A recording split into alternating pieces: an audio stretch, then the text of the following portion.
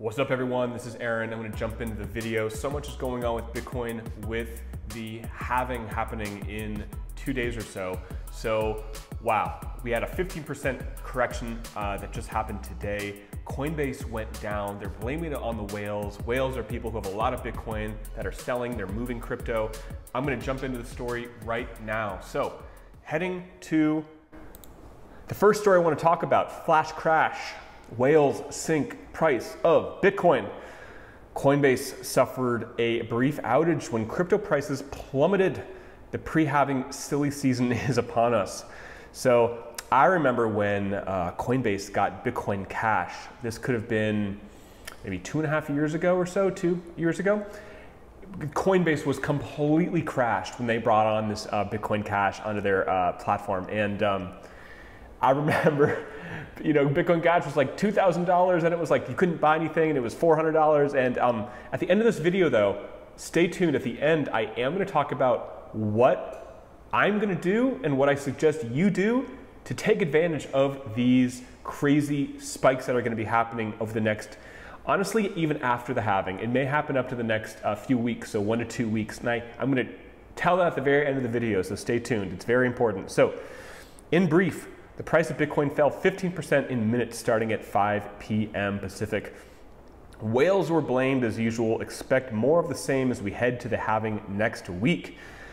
Here we go again. Bitcoin and just about everything else crashed 15% during a 7-minute period when whale or whales unloaded their Bitcoin. At 5:26 Pacific time, Coinbase went down, but all services were restored at 6:14. The top 10 coins by market cap, as usual, saw similar declines, Ethereum plummeting from 210 to 191. Apparently, whales started liquidating their Bitcoin positions in $2 million chunks just as the clock struck 5 p.m. in California. It's very funny how this stuff works. Bitcoin dropped from 9,561 to 8,570 in just under 30 minutes. The crash was met with predictable reactions all the way around. A New York University's economics professor said, quote, massive pump and dump, spoofing, front-running, watch trading, total scam.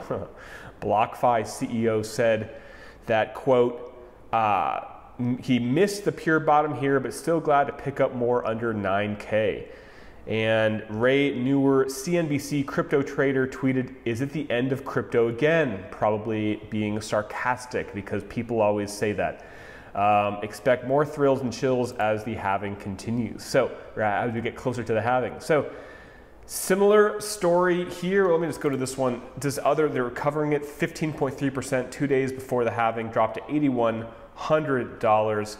But here, what I want to get to is what to do. So a lot of you are like, man, I really wish I would have bought some at $8,100 or whatever. And there's a way to do that with limit orders. And I'm going to talk about that and how to do that in a bit. Altcoins were dealt a heavy blow.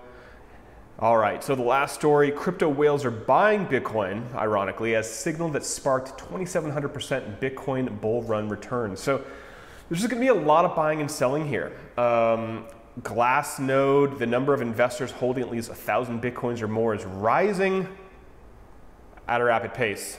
So the number of investors holding at least 1,000 Bitcoins, so you got to realize 1,000 Bitcoins is a lot of money. So this is about the whales, the people that have, you know, $5 million, $8 million plus of crypto and Bitcoin. So prominent crypto analyst Willy Woo says it's a sign that experienced traders are bullish despite weak global macro economy. Quote, whale population spotted increasing in the wild. They've been in solid accumulation mode since January, unperturbed by the crash. This is macro bullish and huge, right? Meanwhile, a prediction from popular analyst is going viral. The analyst tells 62,000 followers that a signal that flashed in late 2016 of Bitcoin's historic 2,700% rally from $700 to $20,000 is back. So the Bitcoin chart looks like it's going to explode straight to $20,000, honestly. So it's very exciting. Very, very exciting what's going on. So let's go ahead and check out the heat map. It is red like blood right now, but that is okay. That is fine. It just creates more buying opportunities. And a commodity currency, commodity for Bitcoin that continues to retest certain numbers, goes up, goes down, goes up, goes down. That makes it more solid. If it keeps going above 8,500, then below, then above, then below, then above, then below, it keeps crossing that. These numbers, these amounts become more and more solid. There's more support, right? So it's nothing to be worried about. If anything, it's like, great, okay, Bitcoin has been at 20, it was just over 10, now it's back at 8. It's like, it's gonna go back up to 10. It's like, you don't have to worry, at least I'm not concerned at all about what's going on with crypto. I'm very excited. Coin market cap, let me refresh this because we know how quickly things change. So yes, things are down right now over the last 24 hours, over 10%, 10, 11%. The winners for the last 24 hours, ABBC coin up 8.9, Ox up 8. So we still got some above the ones that took the biggest hit. RCN down 18, but everything's in the teens for the most part. View all, let's go ahead and check out for more than just the top 100. So ABBC and Ox still up the most over the last 24 hours. Losers are Constellation, RCM. So, you know, what I want to talk about now is, I may make a video about this tomorrow. I don't want to make this video right now, but you got to learn how to do limit orders. So here's what I would suggest. If you have some money sitting on the sidelines, there may be some flash crashes like that. We don't know how much. Crypto could crash, you know, it can hit 6, it can hit 4, it can hit $2,000. We have no idea what's gonna happen over the next few days.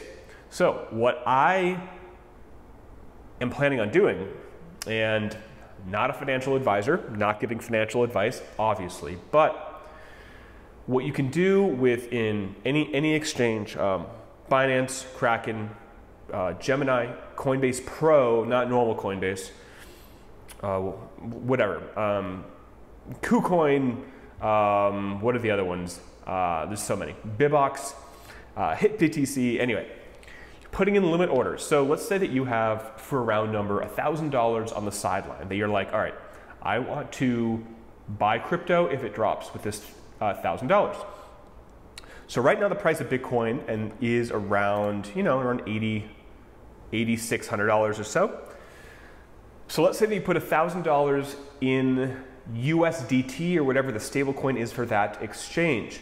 Then just top of my head, every $500 down, so you put an order at $8,100, then $7,600, then $7,100.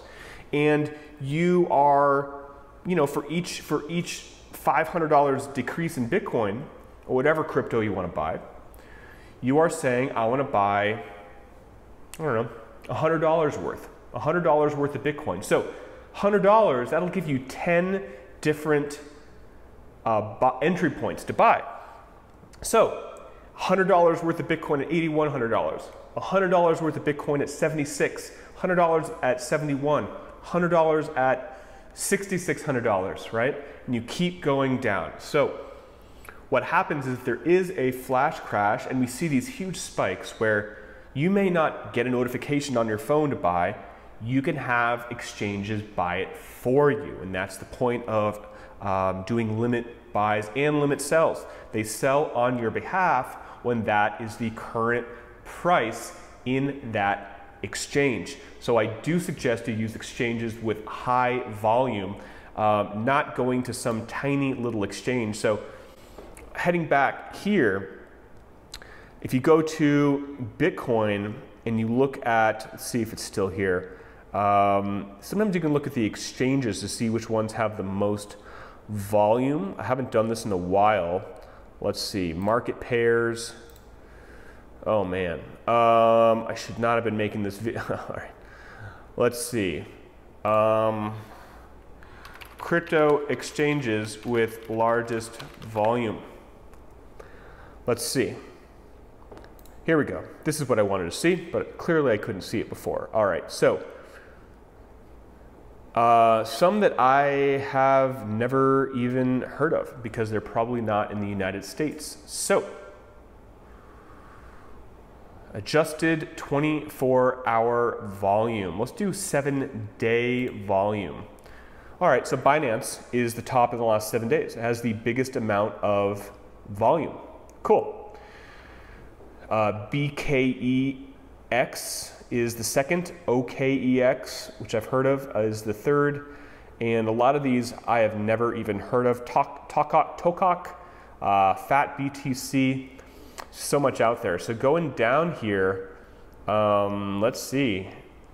It actually, Bibox is actually has more volume than Coinbase or Coinbase Pro, but you do have to look at what crypto that you want to buy. So Coinbase Pro, man, so that's $3 billion of volume in Coinbase Pro.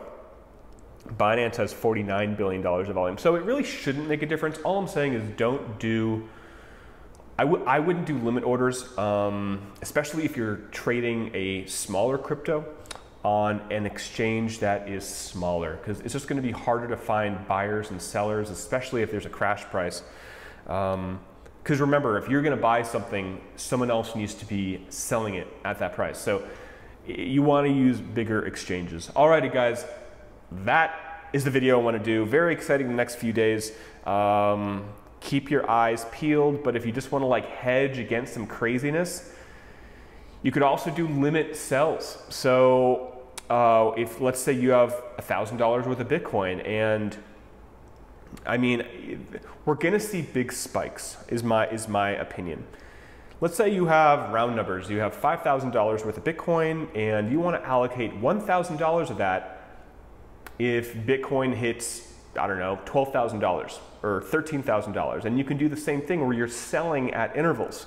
So you're selling at, you know, I don't know, $100 of Bitcoin each, you know, maybe $800 or $1,000 spike. So if you see a giant, if Bitcoin spikes to 15 grand, maybe you'd want to sell some. Again, I don't know, because maybe it'll hold at that price and it'll never dip down. We don't know, but I think that if there's going to be a big spike, it's going to then come down. Whether it crashes and comes back, goes high, comes down, it's going to level off. We're going to see just a lot of volatility.